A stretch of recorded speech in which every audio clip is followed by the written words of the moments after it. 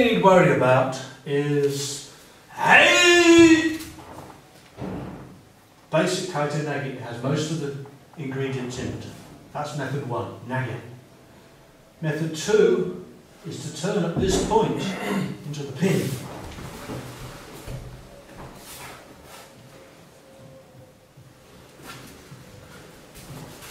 Method 3 is to move to the pin sooner. So you never go to the head.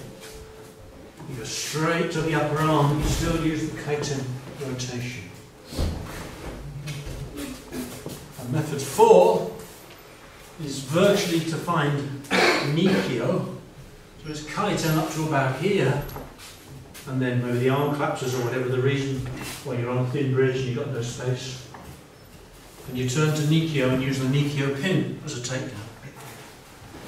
So they're different versions of the same thing. Thank you, Joe.